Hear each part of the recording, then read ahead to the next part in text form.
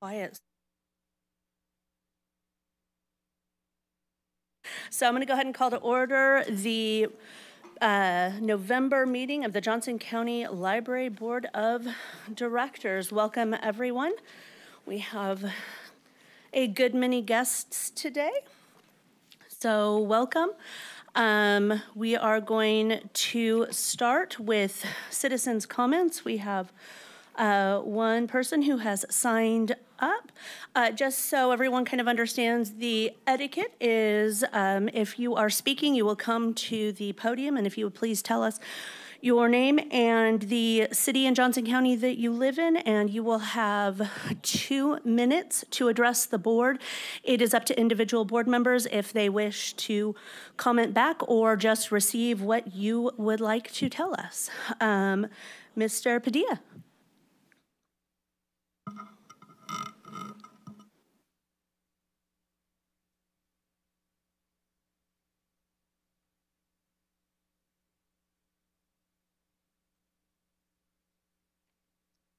Yes, good afternoon. I would like to talk to you about the library mission. You have a statement. It's very extensive, and a couple of times respect is mentioned in that mission statement. After I spoke at the beginning of the October meeting, Johnson County Library Council mentioned speakers should have parameters. You know, to me, that was disrespectful. I take that meaning me. I want to mention Kansas City, Missouri Public Library. They do not have a council. Lawrence, Kansas Library, they do not have a council. So I'm hopeful, and I'm hopeful, and I'm suggesting that Johnson County Library eliminate the Johnson County Council. Possibility council could work the system, give bad recommendations to the president of the board. Items could not be brought to the attention of the board. Possibly library personnel could be intimidated. The library personnel, I've been a member, I've been a resident of Johnson County since 1967. Johnson County Library has always had top-rate library personnel. But I would hope that no one would be interfering with their work, or they had to have approval before they could have an exhibit up in the library that possibly the council did not agree with. So that is my concern today. And I really hope that people can feel free to make their comments without parameters. I think that people who speak are civil and bring concerns to the attention of the Johnson County Library. Thank you. Thank you very much for taking time out of your day to discuss that with us. Are there anything in writing has been posted to us, so we are ready to move on. Are any members of the Johnson County Library Board have any public remarks they would like to make? Yes, Bethany, I just wanted to share the great experience I had in our makerspace recently. I had shadowed Amber Borick-Slater for a presentation, which she did to a group of ladies at the Olive Garden, and she didn't have any technology available, so she just did the whole presentation verbatim without any notes or slides or anything. They were very impressed. I was very impressed. What I learned out of it, though, I knew our makerspace had some wonderful equipment like the 3D printer, sewing machines, and so on, but I learned about the laser engraver. So I quickly went home, made an appointment, bought some glasses at Dollar Tree, and engraved them for a little gift for someone. It took me all of 1 hour and about $5 to get it done. So I highly encourage you all, if you haven't already, to check out what is available in the makerspace and fully utilize all those great services we have available. Thank you. Excellent. Anybody else? Yes, ma'am.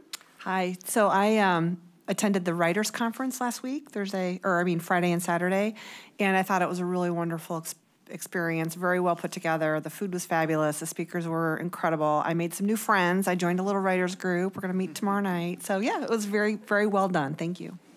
Excellent. Anyone else? Okay, my remarks are small, so it's just really nice to hear feedback from board members who are surprised about what the library has in store for them. And thank you to communications for doing what you can so that they learn about things and so that everybody in the general public can also learn about all of the wonderful things that we provide here system-wide. Yesterday I spent a little bit of time at a kickoff meeting for the Prairie Village future project, and it's just kind of step one in investigating what is possible, and that was an interesting experience to have several different groups brainstorming. I didn't know that so many sticky notes could ever be utilized in a conversation, but it was really, really neat to kind of hear the first part of a dream for a campus for the people of Prairie Village and the ways that the library system may be able to partner with them to give Prairie Village a 21st century library that will be home to all kinds of new memories and new things. And so I kind of felt a little bit yesterday like planting seeds for a tree whose shade I will never sit under, being that my term will expire in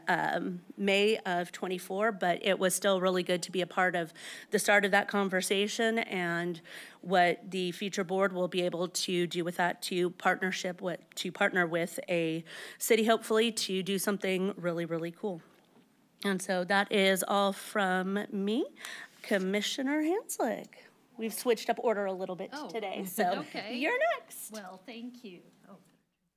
Thank you so much. I wanted to take a kind of a point of personal privilege today to talk about someone that probably most of you don't know, but I think that there are a number of library staff here that do know him.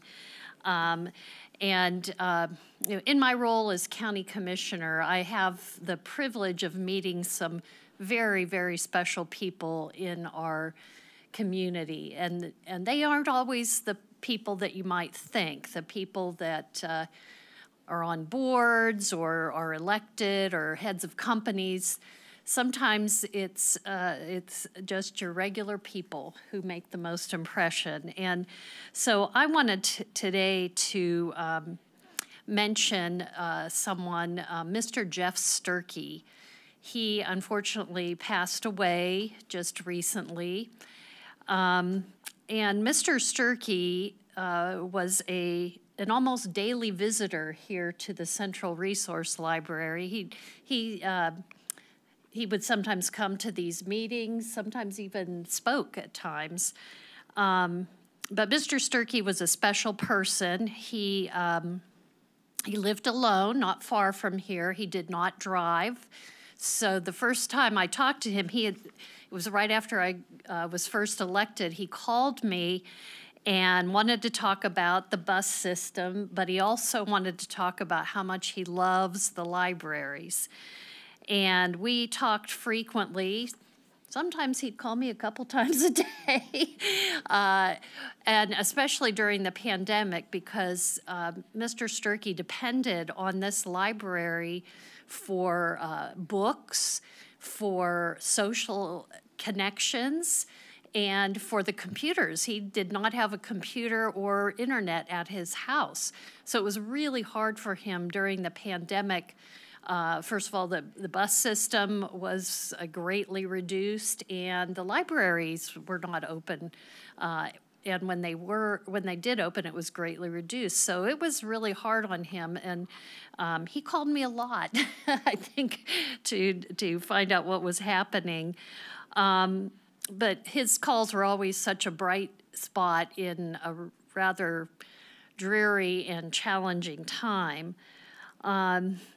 So, and I was also going to mention that Mr. Sturkey was also the inspiration for my proposing in next year's county budget a senior property tax relief program. He's the kind of person I thought about when thinking about the needs of the county. And I'm really going to miss his phone calls. I'm going to miss visiting with him. The last time I saw him in person, he was in a rehab facility, and I went and visited him. And he has touched my life. I will never forget him, and glad to honor him. I'll be making a gift to the library in his honor. So thank you for that point of personal privilege today. Thank you very much for sharing that. Like all of the feels all of a sudden. So it's really wonderful to hear about the more personal face of what we do, that it isn't just policy, it isn't just governance, that these are real people and real lives, and we have a very real opportunity to pour into each other and actually really provide community. And that's not just our mission and the vision, but just it makes our community so much better. And so that is a privilege to be a part of that with all of you, and that we get to do that. So thank you for sharing that. And another thing that we get to do that's kind of cool is one of my favorite parts of the year. So Shanta, if you would like to come up and tell us what's going on. What is going on?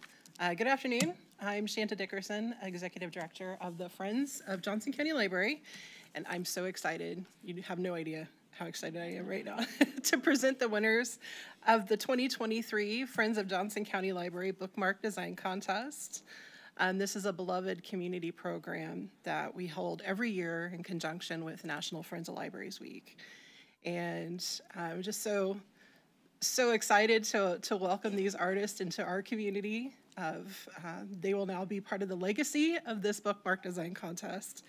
And we so appreciate and enjoy this celebration of creativity and literacy that's made possible through the support of our Friends members and donors. So, which are 850 strong at this point. So we're so grateful for them for their support. Just a couple of housekeeping notes. I would ask that you'll hold your applause until the end. And when we're done, winners, if you will follow, well, first I'm going to have you come back here and stand up behind me. And we're going to do a board photo. I think there was talk of sliding that in today. We'll do a photo. Yes. Okay, Yep. all right. So yeah, come up here, hang out. We're going to give everybody applause at the end, and we'll get some photos. And then I'm going to have you follow me out next door, and we're going to hook you up with your gift cards to the Friends bookstores and all the fun stuff, all the cool stuff. Hey, we have an adult category, Bethany. All right, so let's dive in. This year we have 14 winners in 7 categories. So here we go. In the preschool to kindergarten category, our winners are Lucy Dunbar. Lucy.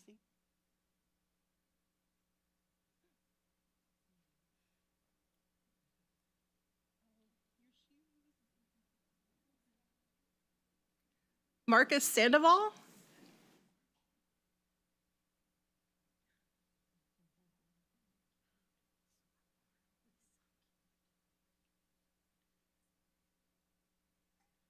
In the grades 1 to 2 category, our winners are Rose O'Hara,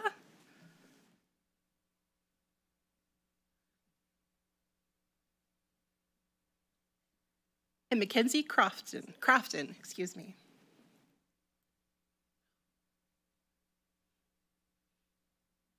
In the grades 3 to 4 category, our winners are Ben Thompson,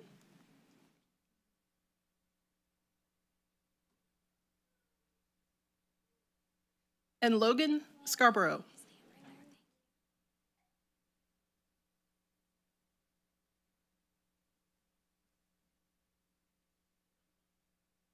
In the grades 5 to 6 category, our winners are Autumn Lamar,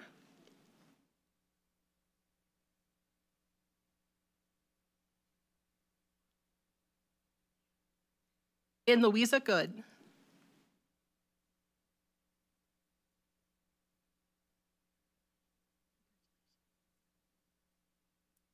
In the grades 7 to 8 category, our winners are Kennedy Kirkland,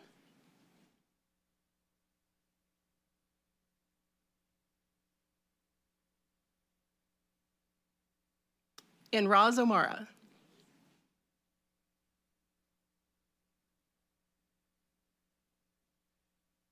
In the grades 9 to 12 category, our winners are Chloe Morale.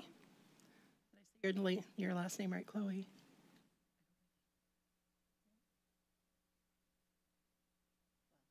I got off the hook, all right. And Brooklyn Morrissey.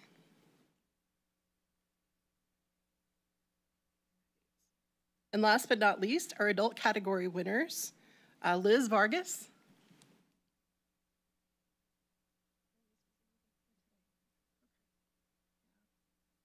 And I will just end with Matt Hutkins. He was unfortunately not able to break away from work today, so I knew he wasn't going to make it. So here we are. Congratulations.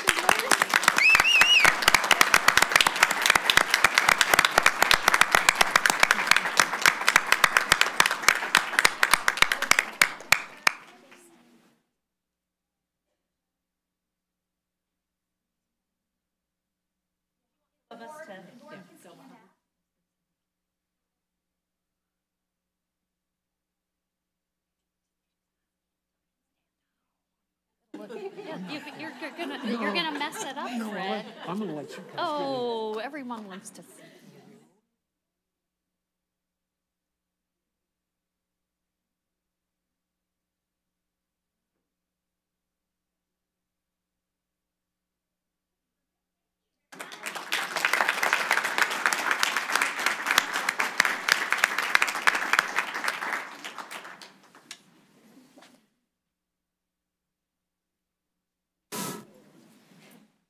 Well, thank you very much for that. That is always fun to see how lacking my artistic abilities actually are.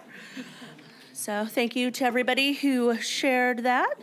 We are going to go ahead and move on to the board council report. Thank you, Madam Chair. We've been asked to comment on several different items today. First, on memoranda of understanding, MOUs.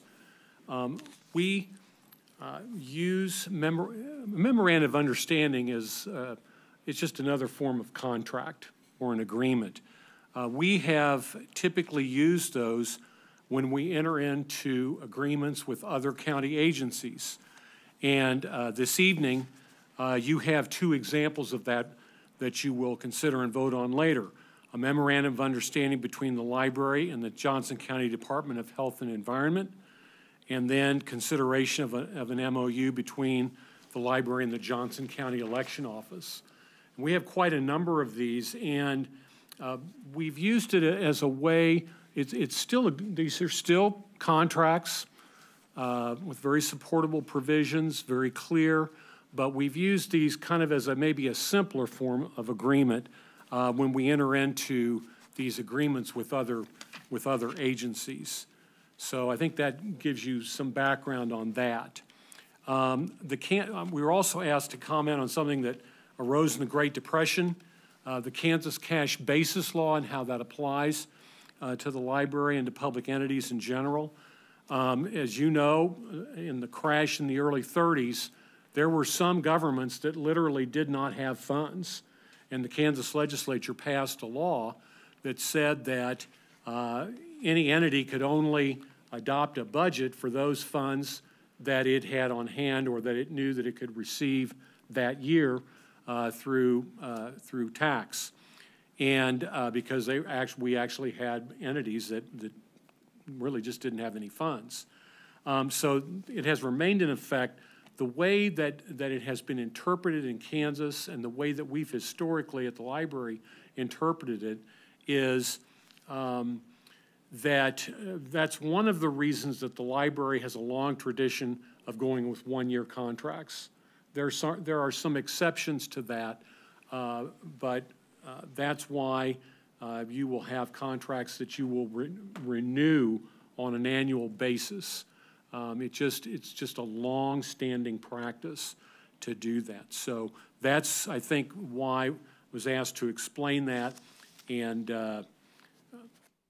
never an issue about the library having funds on hand, but the law is still applicable, and there's a long tradition of one-year agreements, which is why we do that in the way we do it. So I think that gives you an overview on that. I'll ask if there are any questions on that. Okay, thank you very much. Okay. Madam Chair? Yes. If I might, I should have mentioned this during my comments, but I do want to recognize Joe Waters, who is our Assistant County Manager, and this will be his last library meeting. He is the staff assigned to this board, but he is retiring next month.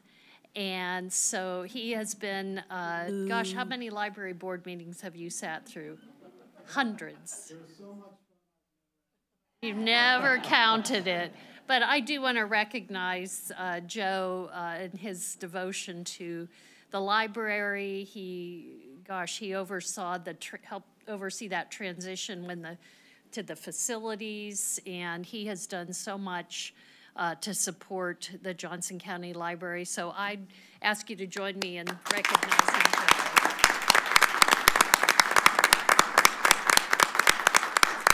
We wish you all the best, and thank you. Thank you for that Of course. opportunity. Okay. Tricia, it is your ball game. I'll invite Dave Rotney to the podium for the finance report. I think I can just talk here. Can everybody hear me? Okay, good. So we're going to take a look at the Johnson County Library total revenue report. We're going to be reporting on how we ended September of 2023. It's in page 16 in your board packet. As of the end of September, the library board has collected approximately $44.4 million in revenue, which represents about 92% of what's anticipated to be collected for the year. As you can see, we're still negative in the ad valorem delinquent. That's due to some payouts that we have for some back tax issues. And then otherwise, the thing that we're obviously lagging on would be the fees that are generated, and that would be expected as we had waived our late fees earlier this year. So from a budgetary perspective, 2024, that's already been taken out. And based on that, we're at about where I would expect us to be at this point in the year. And then you can see from an expenditure standpoint, we've spent and or have obligated encumbrances totaling approximately $34.6 million, which is about 72%. So if we're about 75% of the way through the year, we're tracking about 3% lower than where we'd anticipate to be at this point in time. So with that, I'll stand for any questions you might have. Thank you. I'll invite Adam Wathen to the podium for the statistics. Good evening. I'm Adam Wathen, Associate Director for Branch Services at the library, and I'm doing the monthly statistical report for November, which includes data back to September for the year. And after my report, I'll be joined by Shelley O'Brien, our Director of Development, and she will give a report on development. You'll see that our physical circulation trend continues to pace at about the same place, a little bit below prior years, and not caught up to 2019 levels. But our digital usage trend is also pacing again much higher, and continues to go up. And our visitation trend is similar. It paces above previous years, but has not caught up to pre-COVID levels in 2019. Any questions about that before Shelley joins? Thanks, Adam. Shelley? Shelley O'Brien, Director of Development. Just wanted to share with you some data trends from the Development Department and kind of where we stand currently. So I wanted to remind you that Help, Join, Give is probably the easiest way to remember my department. Help as in volunteering, join the friends, and give to the foundation. That's one of the ways that we can remind the community and our colleagues of kind of what a little bit of a hodgepodge the department is. So the first thing I want to do is talk about the volunteers. And as you can tell from this, we're anticipating about 827 volunteers before the end of the year. That is people who volunteer 40 hours a week, all the way to teenagers who do just a couple hours here and there, or episodic volunteering. And as you can tell, and what you can't tell from the data is, yes, it's going up, but also the quality of the experience is going up.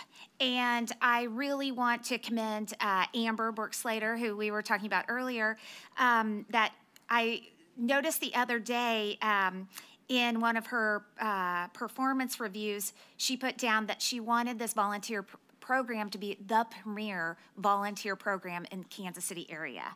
And I was like, it is. She is doing such a magnificent job, and I just really want to commend her that we're getting a lot of people having just really high quality volunteer experiences. And if they're not, Amber tries to get them in a better volunteer role. The next slide shows you the number of hours.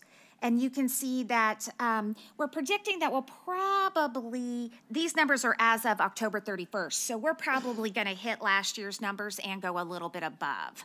Again, I'm just very impressed with also the amount of volunteering people do.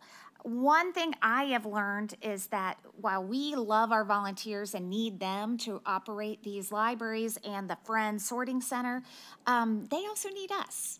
They love their jobs here. A lot of them see them as jobs, and we do appreciate especially our what I would call full-time volunteers. On the next slide, we're going to look at Friends. The total number of Friends for this year, right now we're predicting, as Amber said earlier, Shanta, boy, I am off today. Shanta said earlier, 850 is what we're expecting before the end of the year. Again, you're seeing increases, you're seeing more people getting involved, and I think that is good outreach, good marketing, and a lot of our volunteers are Friends members, and a lot of Friends members are our volunteers. So those kind of go together. Next slide. One of the things that Shanta and the Friends are doing. I'm sorry, I don't mean to interrupt you, but by the time it's time to talk, I'm gonna forget my question. So. Oh, sure, go ahead. Interrupt you. Sorry. You said a lot of things, but some things you said projected numbers and actual total numbers. When you're talking about the total number of volunteers, is that the total number that we've had since through October 31, 2023, or is that a projected number? That is the total number. Yeah, the notes on there are the total number. Okay, so that's significantly more already than we had all of 2022. Right. Do you know what the numbers were in 2019 before the pandemic? I don't. I can get those for you, though. I'm happy to run those numbers. Okay, that's... Yeah. Yeah, I was trying to figure out, because it seems like it's been gradually going up, and I want to know if, what we're doing right. I will also let you know that because of staffing and because of databases with the volunteers, we're not 100% sure that the 2019 numbers are accurate. We can guess, but I would not bet on them 100%. But they can give you a gauge. I'm happy to grab those for you. Okay, thank you. Thank you. So going back to the Friends, one of the things I've been very impressed with Shanta is how the Friends are really looking at their subcommittees, and this is a list of the subcommittees that they're working on to meet their strategic plan goals. And one of the things, just really looking at marketing and communicating about membership and getting people involved, getting community engagement and advocacy. That I really appreciate. We're expecting possibly a tough year in Topeka this year. And so the Friends are really, as they did in 1952, are going to be there for us to be spokespeople and to remind people how terrific all libraries in Kansas are and the ones in Johnson County. Next slide. Foundation. So this gives you an idea of the amount that we are donating to the Johnson County Library collection. So remember, every year we get the big check out and we, get your smiling faces. And that is based off of a 3.75% return off of our investments. And so that fluctuates a little bit. I'm doing a conservative estimate of what it might be this year. We've had about 3 months of a little bit of a downturn in the stock market. So our investments are not doing as well as they did earlier in the year. But I probably am a little conservative on that number. But that is what we then turn over to the library to help with the collections and with materials that Lacey Griffin and her team then purchases. Next slide is the overall support to the Johnson County Library. And again, you see there's some fluctuation here, and that's based off of grants. So if we get a big grant from the Kauffman Foundation, or it's just a year where there's lots of grants coming in, you see that fluctuation. I think, though, as the program is growing and getting a little bit older, we're in our 26th year, we're going to start seeing things leveling a little bit more, where grants are going to be a little bit more consistent. We're going to plan them out a little bit more. And then the only real fluctuations you'll see in the foundation money might be more around our investments. That's the goal. Okay, any questions that you have for me at this time? Anna? You had mentioned, you said this is, or next year is a tough year in Topeka. What do you mean by that? Yeah, we have heard several elected officials say that they are planning on submitting legislation that could affect libraries in Topeka in January when the session starts. They've been pretty public about it. We'll wait and see what happens. We know a lot of things could happen between now and January 6th when we're there. I'm hoping very little. The library community kind of likes a quiet Topeka, so. And the final slides, I just want to thank many people that are here. For example, the Friends of Johnson County Library. It is Shanta. It is everybody. These are pictures from a couple weeks ago when we were at the Board of County Commissioners, and Shanta received the proclamation for the National Friends Week. And then the next slide, I want to thank the board of the Johnson County Library Foundation and the staff. Again, I am here just representing this entire group and giving you these statistics. In the spring, you'll hear more from Amber, who will give you more information about volunteers, and we hope to have Shanta giving you more data soon in the future. Thank you very much. Any other questions? Thank you. Thanks, Shelley. We'll invite Scott Syme to the podium. Talk about the Comprehensive Library Master Plan. Everybody, Scott Syme, project coordinator with the library. Thank you. Have any jokes, Scott? Oh, man. Next time I will bring a joke. I'm not sure you really want that, but. Do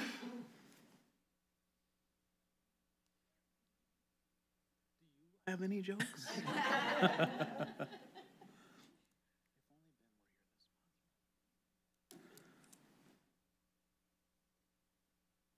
Well, while we're waiting, Scott, I want to tell you how much I enjoyed the tour that I took of the Miriam Plaza Library recently. The city administrator and 2 council people from Miriam were also on the tour, and we're very, very appreciative of the partnership with the library and bringing this all to fruition. I was also very impressed by Shelley's knowledge of the Webb family and doing a bunch of research and really talking up that aspect of our of that library in particular, and it's really coming together, and it's so nice to see it from the ground up, and I'll be so thrilled when it opens. Thank you, and it's we drove by it last night, and my daughter wanted to go in. She asked if we could go in. I said, I don't know, maybe my card will work, but I didn't think that'd be a good idea, though. Catherine can have a tour anytime she likes. Well, I'll talk a little bit about Miriam Plaza Library, and next slide. First off, I'll give you a construction update for kind of what's happened over the last month, and I'll talk about what's going to happen over the next month. Just give another plug for tours, and then finally I'll I'll show you the timeline and some pictures. Okay, so construction continues. This month they've been working on the interior, installing the wood slats on the interior ceilings, installing the lighting, art mural progress. A reminder that we work with the county's 1% for Public Art program. We have 2 commissions on this building. One that I'll show you in the pictures is Emily Alvarez. She's a local muralist. And the other is an exterior installation by Sage Vaughn out of LA. Other things going on inside, we're finishing with installing interior wall finishes, carpet, restroom partitions. Those are important. Exterior, I mentioned the artwork. David, you probably saw this when you went past last night. We have the construction fence down, and I think maybe as you mentioned, folks are excited about that library and excited for it to open. So we're working with our communication team to put up some "we're not quite ready yet" signage. Of course, our patrons can't wait to see it, and even though the heavy construction's winding down, we have still quite a bit to do inside. Next steps, so construction for next month, finish up the restrooms, install the AV equipment, install our automated materials handling systems, which is the sorter, the gates, the RFID pads, and self-checks, and then a bunch of work on the exterior, the landscaping, the wood soffits underneath, the overhangs, and then the exterior building signage. We continue planning for the transition from Antioch to Marion Plaza. I have an item later on the agenda that we'll talk about for the closure of Antioch. And let's see, I've got a couple of pictures to show you. Timeline first. So this is our current timeline. I think if you advance one, it'll show you that little thing at the end moves to the left just a little bit, and that's what we'll talk about later on. Here are a couple of shots of the inside. These, let's see, one on the left is looking at one of those light monitors. This one, it looks like, is on the adult side, so looking towards Slater Street. And then on the right side, you'll see that mural by Emily Alvarez. This really has a focus on community roots and then also some tie-ins to the Webb family. There's an aerial photo of the green roof plantings. You can kind of see that from the top of the parking garage. And then on the right side, you'll see the exterior art installed. Those are kind of blown up plant forms by the LA artist Sage Vaughn. Next up, I'd like to introduce Jared Harper. He'll give you an update on the branch operations team work for Marion Plaza.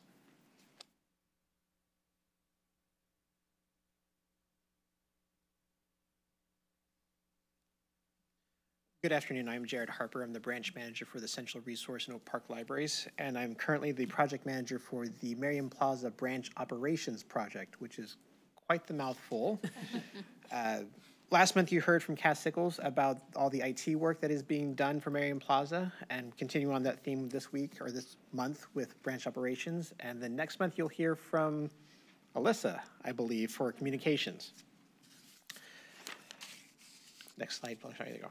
The Marion Plaza branch operations team consists of myself as project manager, Amy Barkley, the current branch manager of Antioch, Sheeta Bates, the current assistant branch manager of Antioch, Nicole Schlegel, the assistant branch manager for Gardner, Spring Hill, and Edgerton, Amanda Wallmeyer, who is our local history librarian, and Eleanor Strait, one of our learning and development specialists with the library.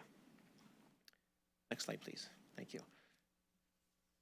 So we began meeting in May for this project, and our first task was to really define what the scope of branch operations meant.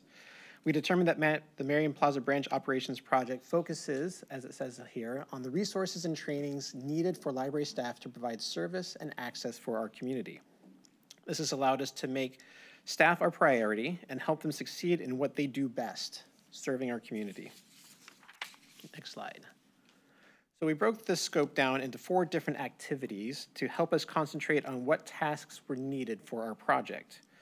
The implementation of these tasks will take place during the time frame between Antioch's closing and Marion Plaza's opening. So we've done a lot of work, and we're just now kind of in a holding pattern until we have the okay to move forward. Next slide, please. So for our transition activity, we highlighted those tasks that needed to be moved out of Antioch in preparation for Merriam Plaza. Amy Barclay coordinated with Merriam Community Center to hold a few programs after Antioch's closure, specifically story times and a writing program for kids ages 10 to 14, known as our Scribblers program. Official programming for Merriam Plaza will begin with the summer reading kickoff in 2024. Next slide, please. Our branch-specific activities. These highlight those tasks that will prepare the physical location to host staff and help them be comfortable in our new space, setting up our back layout for carts, where the materials are going to land when they're brought in by our couriers. What supplies do we need for Merriam Plaza for our staff to do their jobs? Updating what procedures they need to do, making sure the library is open, closed, and whatever happens in between. And then also organizing the shared workspace that we're going to have there too. Next slide, please. Our system-wide activities was designed for those that are outside of Merriam Plaza, all the rest of Johnson County Library staff. The majority of it came down to making sure that the name Merriam Plaza is now on any official document that we have, any e-resources that help our staff to connect resources to our patrons, such as our answers, procedures, and the quick references we have for our Johnson County Library staff. Our LibCal is the resource we use for reserving rooms for the library. So making sure that those rooms have been created and then are able to be reserved the day the library opens. Also with this, again, that there's not going to be any programming happening in Merriam Plaza for the first few months until that summer reading kickoff, just to give staff a time to be adjusted in the space, figure out what the nuances of a new building are, and what sort of needs this, even though it's not technically a new community, but new people are going to come because it is a new library. So making sure that we're reaching out and doing the programming and resources that this new community will need. Next slide, please. And finally, our training activities. This is specifically geared for the 16 staff who will be working at Merriam Plaza. With the help of our Learning and Development Department, activities are designed to provide staff with the knowledge and skills they will need to work in the new building. Trainings will consist of learning to use the new audiovisual system and the new sorter, the shared workspace, and provide team building. These activities will take place approximately 1 month, give or take, before Merriam Plaza opens, and will involve staff from other departments too. As I said before, all these activities are planned to happen once Antioch closes and during that time frame before Merriam Plaza opens. It's hard to, they're all the same, aren't they? No. What questions do you have?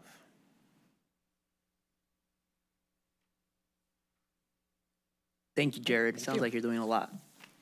Like a lot. Yeah. This project team is very important, and we learned that when we opened Monticello, in the time where we just had staff in the building, they were getting up and running before patrons were, before we were open to the public. And I remember a phone call from Christian Madrigal saying, can you bring some pens to Monticello? Because we had all kind of forgotten that we actually need school supplies there. So we employed a new project team to make sure we always have all the stuff that branch needs when they open. So. Okay, I'll give you a little update on Lackman. We had opened an RFP for real estate brokerage services. That RFP is now closed. Interviews are scheduled for next week. The next step is selecting that person or firm that we want to award the contract and putting the contract together. I anticipate we'll be back December or January with that contract for y'all to take a look at.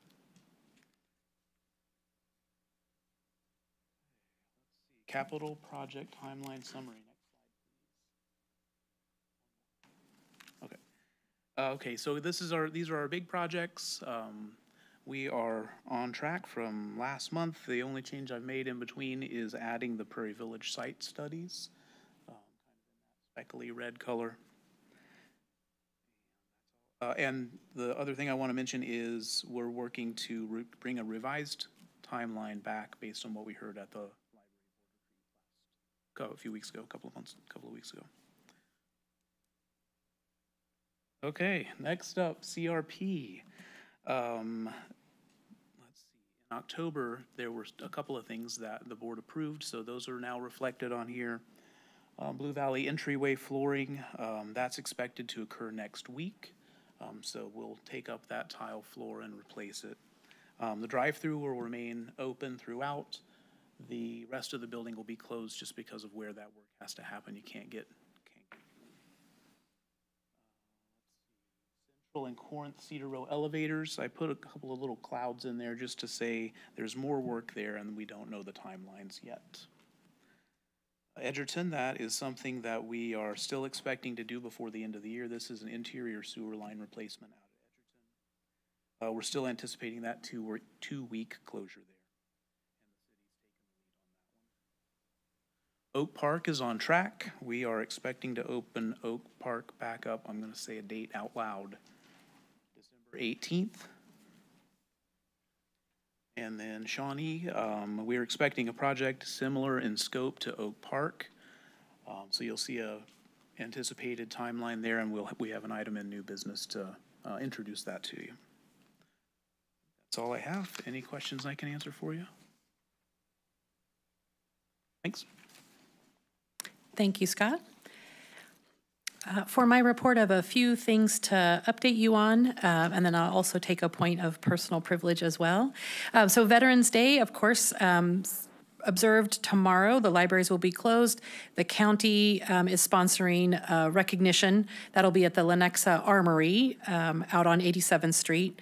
And so there'll be several things going on there. It is open to the public, and it will be live stream on the county's Facebook page. So if you're not able to make it in person, library will be represented. Chairman Kelly will be the MC. Music we'll have music, presentation of colors, and of course taps, placement of a memorial wreath, and there will be a Brigadier General Anthony Mohat who will be the featured speaker. So certainly welcome all who are listening, either online or in person. The board retreat recap mentioned. Few folks have mentioned it. The board looked at 3 or 4 different topics. The first is the review the comprehensive library master plan, as Scott mentioned, and you'll see an action item on the agenda tonight for that. Citizen comments. Kinsley reviewed the library policy in some historical context and practices around various boards in the metro area, just to give a few options of what's happening.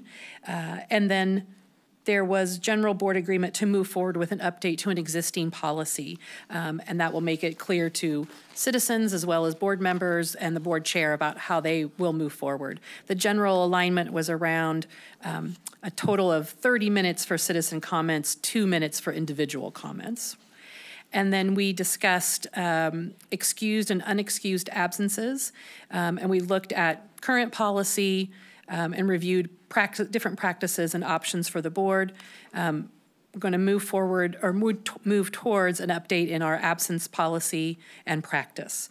Then the fourth thing was looking at closures, emergency, planned, and urgent in all 3 different categories.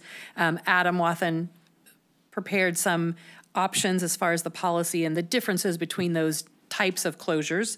And the library board had alignment around urgent closures being defined around 3 days, and that approval would not need to come to the library board, but could be made by the county librarian. And that urgent being a kind of a middle ground. It's not an emergency, but it's not completely planned out. So something we might need to act on a little bit quicker. Those topics that you all covered at the library board retreat will come back with policy updates December, January. So we're still pulling some of those together. And then earlier this summer, we had a failure of the chiller at our Monticello branch. We had a study conducted by Clark and Anderson to determine exactly what the cause was. That's a fairly new building, 5-ish years old, so wanted to investigate that a little bit deeper and understand what was happening. The study has been shared with the library board and shows no defect with the equipment or fault to any any particular business.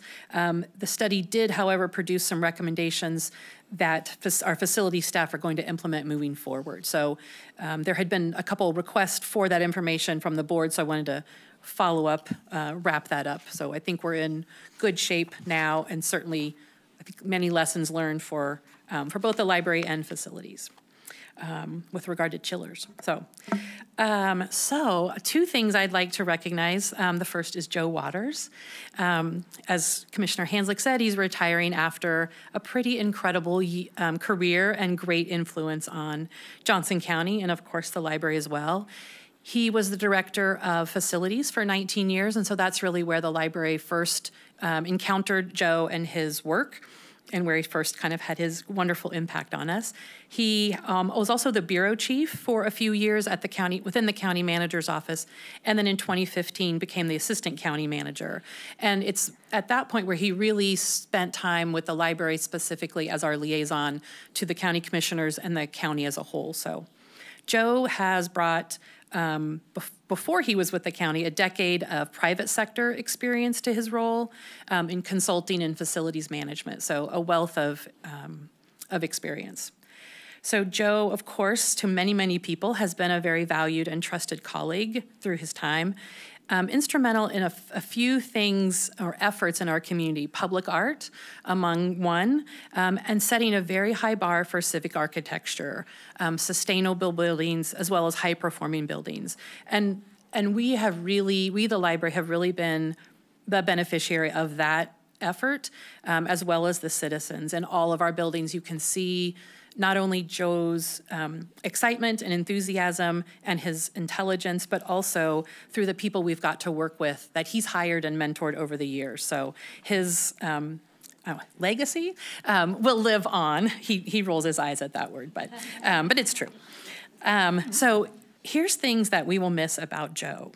First of all, his very calm demeanor, his keen insight about lots of things, specifically architecture and buildings, but there's lots more, and his thoughtful approach that he takes to issues that come across his desk, and probably whether they're really in his world or not, he really gives a very thoughtful approach to those things. And personally, I will miss his wonderful sense of humor, especially when you sit next to him at a meeting. You get a whole nother sense of humor from Joe, which I appreciate.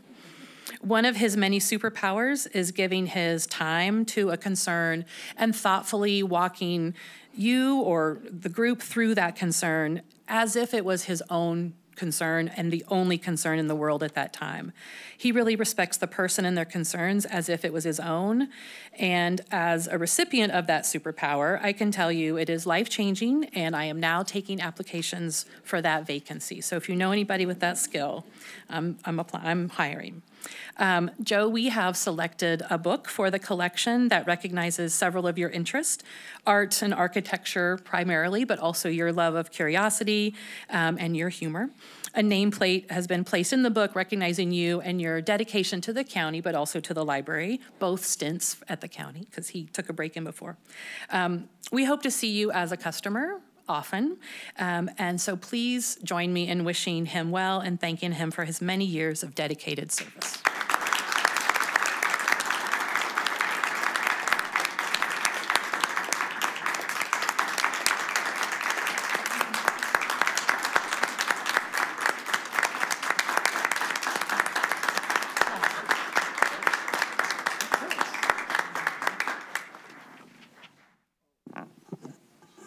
And don't forget to come back as a volunteer. That's right. Or a donation to the foundation. Or both. Thank you very much. Yes. Do you mind? Talk away. I was not prepared to speak nor to receive anything tonight. But thank you so much, Tricia and Commissioner Hanslick. And some of us were talking before the meeting. There are so many things that I love about my work. I love coming to work every day.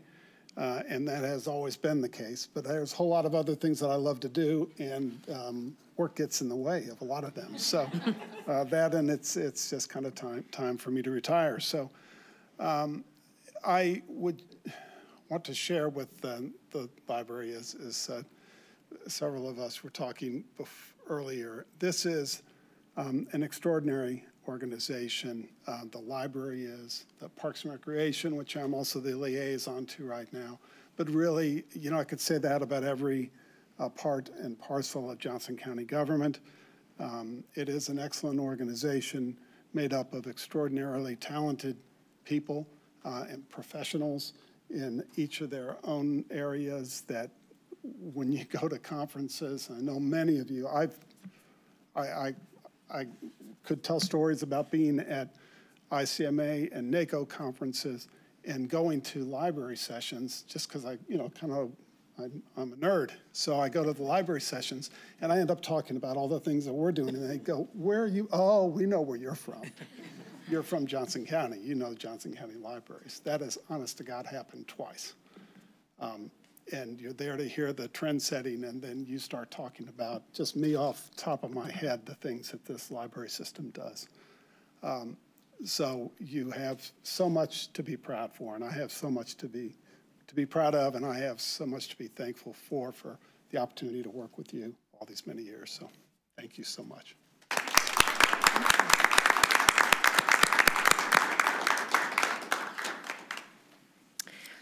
And then I will, I'll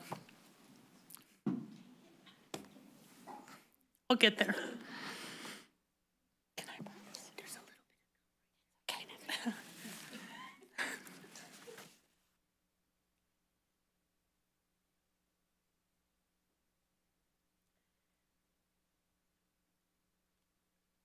So we welcome 1.6 million visitors each year to our libraries. So in my 25 years, that's approximately 40 million customers through our doors. And today I want to recognize one person that I will not forget. So Jeff Sturkey, as Commissioner Hanslick mentioned, was a beloved patron and known for his caring nature and incredible memory. He has passed away at the age of 68. His passion for numbers and facts were very evident through his life. He has served as a scorekeeper for many, many institutions around the county, and many people know him for that. What you might not know is for many years he served as a volunteer for the Johnson County Library within our communication department and diligently processed our numerous bulk mailings, this would have been in the 90s, of promotional materials. This is when we had to label and get everything ready for the post office ourselves rather than a vendor doing it for us. Jeff used his incredible memory and love of statistics and scores and numbers to really help us with that. He earned a bachelor's degree in computer science from the University of Kansas. And of course, this led right to his dedication to learning and expanding his horizons. His thirst for knowledge extended beyond his professional life, and as Commissioner Hanslick mentioned, he was a very frequent visitor for the Johnson County Library. He immersed himself in new books and explored many different genres of literature. Jeff impacted our lives. He was a daily hello, how are you, to staff at many locations over the years, and a check of his holds. That was his signature. He was always inquisitive about the world and the future of the library. He regularly attended library board meetings and public programs. He and his well-being were top of mind for staff during the pandemic, as we were not able to see him regularly. He taught us all how to be better librarians and to create a welcoming environment and provide access to all citizens.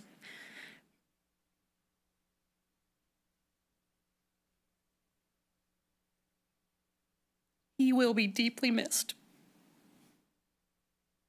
by those who had the privilege of knowing him. Thank you. That concludes my report. Just might add, the last time that I saw Jeff, he was in the rehab facility, and as you know, his first and top concern was, I have library books that are overdue at my house.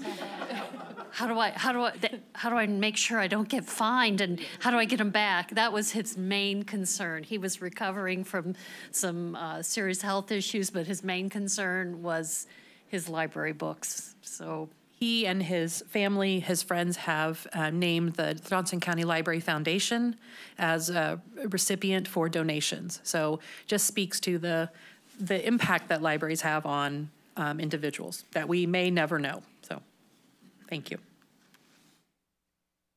Thank you very much. We still have business to attend to, so we shall move on, but with a little bit of a heavy heart. The first thing is our consent agenda, and I need a motion, please. I move the Library Board of Directors approve the consent agenda. Second. All those in favor? Aye. Aye. Any opposed? And that motion carries. Okay. And now we have old business. We have an action item, and this is the closure of Antioch. Hello again, everyone. Okay, today I'm before you to ask for approval of the recommendation to close Antioch to prepare for the opening of Marion Plaza Library. This closure date that we're recommending is after the close of business, Sunday, January 28th. Later in November, the library is expected to receive substantial completion on the new building. Furniture, equipment, shelving will soon begin arriving, and installation will follow in anticipation of a spring opening. Of course, we want to minimize the time the community goes without service. Several more tasks are needed to finish during this closure time, as Jared mentioned a little bit earlier, some of those. For example, we can't install computers on desks until the desks themselves come in. During the closure, we'll have staff transitioning to the new building. They'll receive training on the new building and system functionality and processes.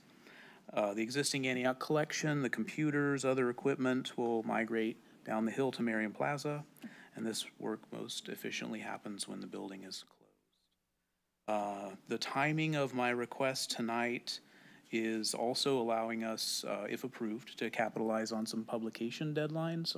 Our guide, for one, a couple of Merriam Visitors Bureau and their city newsletter are a couple of the other ones. We will have some public impacts, such as starting to close off reservability for the meeting rooms, and then the temporary signage that we'll put up. As soon as we're clear of all contingencies, I look back forward to bringing you a date for the ribbon cutting. Are there any questions that I can answer about this? Oh, I don't. Scott, yeah, no, I'm trying to figure out, if we don't know when the Marion Plaza Library is going to open, then how can we close the Antioch Library? Right. So that's a fair question. So what we're looking at is, we have those estimates about when the furniture is coming in, how long it takes the equipment to be moved and reinstalled. We have that from Lackman. We have it a little bit from this building. So we feel good about those estimates. They're typically about 8 weeks. So that's what, yeah. So when the only estimate we have right now about the opening of Merriam, it just says spring 2024. But I mean, it sounds like you may have a more narrow estimated opening date. Absolutely, yeah. So what I'm trying to avoid is saying a date and then not hitting the date. So in the next month or two, we will come back with a very specific date for the opening of Marion Plaza. And this is the exact same procedure that we did for this building, for Lenexa, for Monticello, correct? Monticello was a little different because we weren't closing an existing building. But in terms of wanting to be cautious with an opening date, we wanted a little more firmness, correct? Yes, Okay. And I totally appreciate that. I want to minimize the amount of time that area, right? I said this at the last meeting, and I'm repeating this again. Yeah. That area is without a library, right? So if we don't know yet when Merriam is going to open, then why would we close, or why would we approve closing Antioch? Why not wait? Sounds like we're close to knowing the date for opening Merriam. Why not wait? And then at the December meeting, vote on the closure date for Antioch. So as Scott mentioned, we are trying to take advantage of some publication dates to get the word out to people about the closing. And I think we're relying on our past experience that it is about pretty close to 8 weeks. So we know that. I think we are in agreement of limiting the lack of service in that area. Okay, any other questions, comments, or concerns? I would take a motion if there are none. I move to table this into the next meeting. I move that we postpone this voting. Okay, then we'll need to vote on tabling that. We need a second. Does anybody second the motion to table? Okay, then I will entertain a motion on the closure. I move to approve the Miriam Plaza team's recommendation to close the Antioch Library on 1/28/2024 to facilitate preparations for the opening of the Miriam Plaza Library. And I would take a second on that motion. I'll second. All those in favor? Aye. Aye. Any opposed? Opposed. Okay, that motion carries. Thank you. Okay, our next one is a consideration to approve revisions to Administrative Regulation Manual. That's right. If you remember, last month I brought forward changes to many different policies in the Administrative Regulations Manual. We are bringing back those same changes, and if you would like, I can go through them and detail them, or I can stand for questions. I have a question. Yes. The one that we pulled off of the consent agenda last time, ARM Yes. 208027, are you Correct. still researching that? We are, Okay. and I we just have. didn't see it yet on there. Correct. It is not on here. We are researching that, and that plus the other policies that Tricia mentioned earlier, we're working on and we'll be bringing back at a future meeting. So. Thank you. Okay, does anyone want to separate these, or are we content with them being done as a group? If there's no specific direction, then I will take a motion and we will start there. I move that the Johnson County Library Board of Directors approve revisions to the Administrative Regulation Manual Policies 10 Tech 50 Tech 40, 10 Tech 30 Tech 20, 20 Tech 10 Tech 11, 20 Tech 10 Tech 55, 20 Tech 20 Tech 55, 20 Tech 80 Tech 20, 60 Tech 10 Tech 50, and 60 Tech 20 Tech 50, and repeal Administrative Regulation Manual Policies 20 Tech 65, 20 Tech 30 Tech 65, 20 Tech 80 Tech 21, and 20 Tech 80 Tech 22. Good job. All those in favor? Aye. And any opposed? Okay, and that motion carries. Thank you very much. That was a lot of numbers to get through. Okay, and so now we have new business. We have an action item, the approval of the prioritization for remaining comprehensive library master plan projects. Yes. So you'll remember at the retreat in October, the library board discussed the prioritization of the comprehensive library master plan projects. On the briefing sheet, you have the background as well as the analysis and the proposed prioritization list. So I can stand for any questions. If I may, the motion is worded to go with what came out of the retreat. And after I thought about it for a little bit of time following the retreat, I'm actually going to vote to oppose what's here. I feel like it would be in our best interest to follow staff recommendation as it relates to what to do with DeSoto and Spring Hill in the short term, and to move the clump refresh up and wait to invest heavily in those communities until we figure out what the new clump refresh study has to say. So I just wanted to explain why I will be voting in opposition to the motion. Okay, thank you very much. Do we have any other questions or comments and concerns on that? If we don't, then I will take a motion.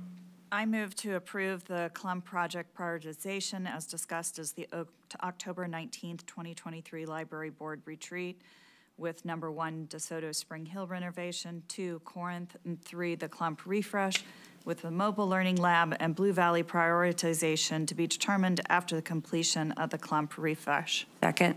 All those in favor? Aye. And any opposed? Thank you, that motion carries. Okay, and now we are in the land of information items. Yes, I'm here to present a memorandum of understanding with Department of Health and Environment. And this, your briefing sheet does include a suggested motion, but it is an information item this month. So we have a partnership with the Department of Health and Environment, and through this partnership,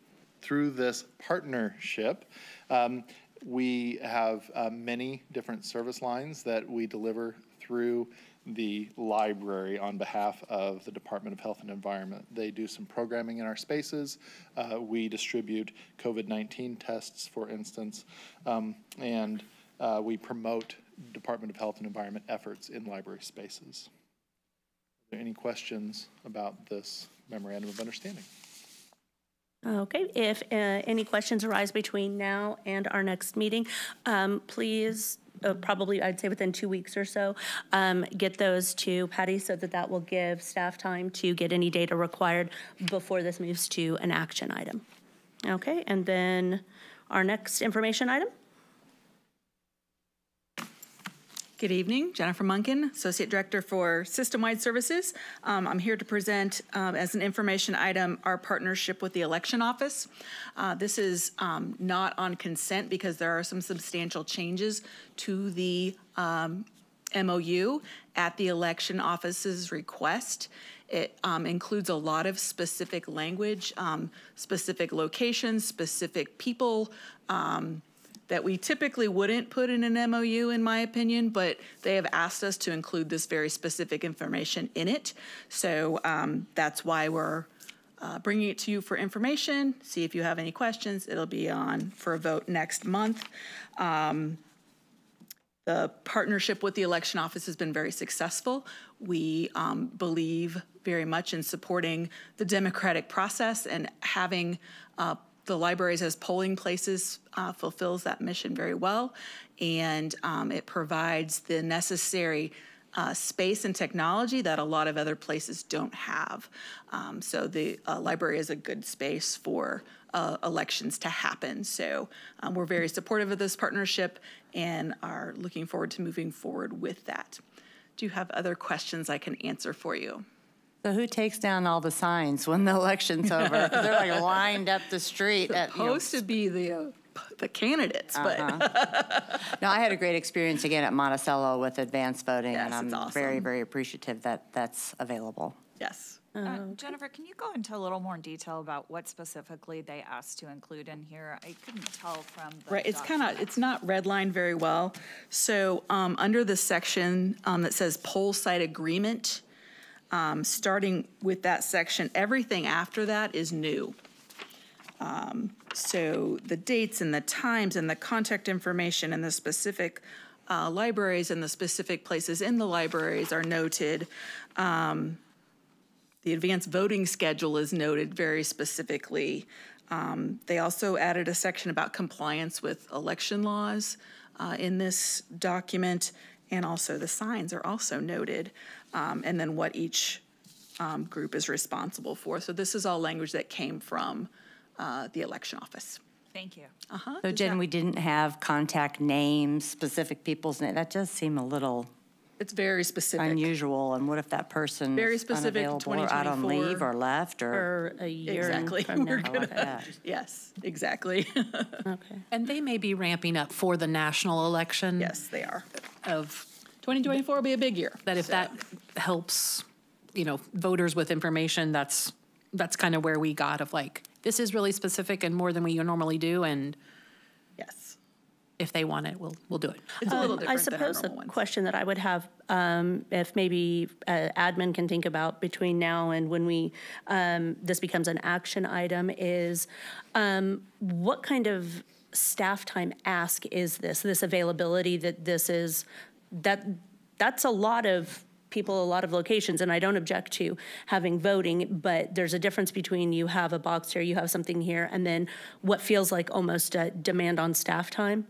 And I would kind of like to have a little bit better feel for what specifically it is they're asking for with this. If this is just a contact person who can be there to ask a question if it arises, that feels really different than somebody needs to be on call from the second the Right. Mostly who will let them in early. Who lets them in. Some of those detail things, just a little bit, just so that we can have a better understanding of what they think they're asking. I guess I don't, that doesn't feel terribly clear with it, just people's phone numbers are now there. Just because I'd like to know what the ask is, that doesn't feel clear to me in terms of why this is so vital to them. We will add that in. Okay. Mostly it is just letting people into the building. Okay. And then maybe having another staff person available to check out books if someone wants it before we actually open. Okay. So that's. Yeah, basically, if we could, and if that is more easily solved with having somebody from elections come down and actually just talk to us for a couple minutes, then we could get that on the agenda for December if that makes that process easier. However, we can get a little bit more information before we get here. We'll include it in the briefing sheet for next month. Okay, thank you. Anything else on this particular item? Other than, yeah, because election office is running everything. That's not our job, so. No, but otherwise, I'm in big favor. I'm glad we're doing this. I'm glad we're providing those boxes to make it easier for people to vote. You know, we got the cameras in place and security and things like that. No, I have no real desire to change it. I just want to make sure everybody knows what the actual ask is here. Totally appreciate that. Okay, and then our next information item then? O'Brien again. On this briefing sheet, this is our annual ask to do a temporary closure of the library for Library Lets Loose in September of 2024. A little different this year. We're asking not for the entire Saturday. I am challenging my department to try to do it in 4.5 hours instead.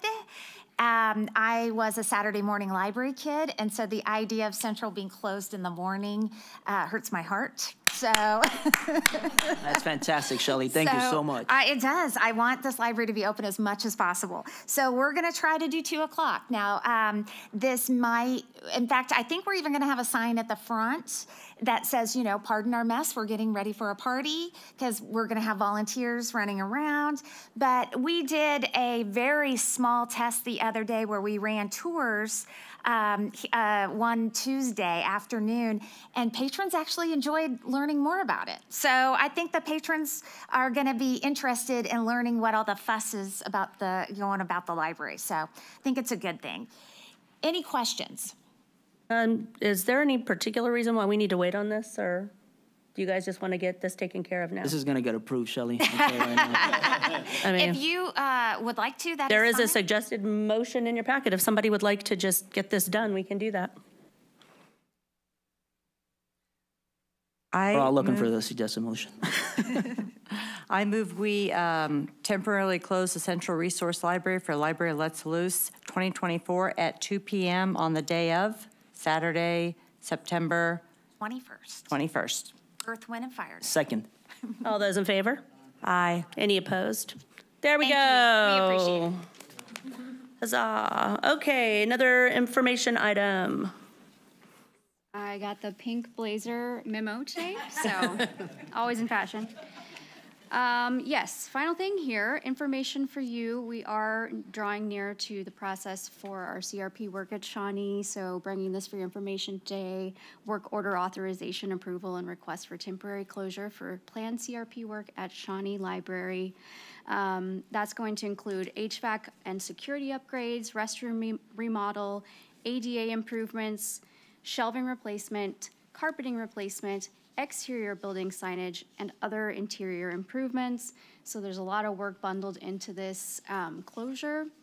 And we are looking at a closure of 4 to 6 months. We are getting bidding now, so we'll be able to bring back hopefully more refined dates.